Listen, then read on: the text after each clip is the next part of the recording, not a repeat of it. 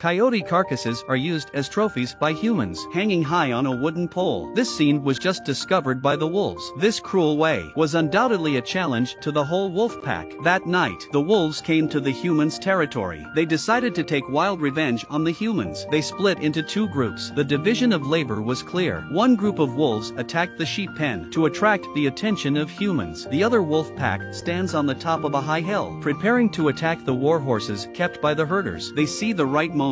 They quickly rush towards the horses. They don't bite directly. Instead, they create confusion among the horses, with the intention of forcing the horses into the frozen lake and freezing them alive. At that moment, the two herders who were on guard noticed the wolves' intention. They drove the horses to the east, trying to bypass the frozen lake. But the wolves were already expecting this. With a command from the Wolf King, the wolves started to attack.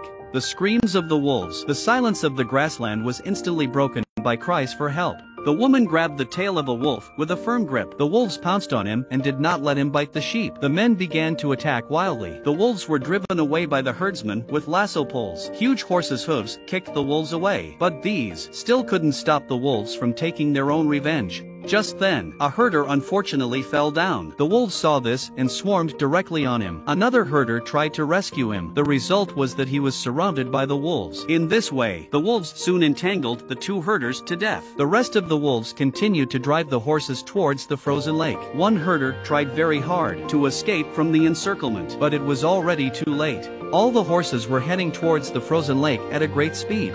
At this critical moment, the herder raised his gun and fired into the sky, but he was thrown off by the frightened horses. He fell heavily to the ground. He was killed instantly, without humans to stop them. The horses ran into the lake. The wolves blocked the river, forcing the horses to walk on the ice. The Wolf King stood on the hill looking at what was in front of him. The green eyes are the last warning to mankind.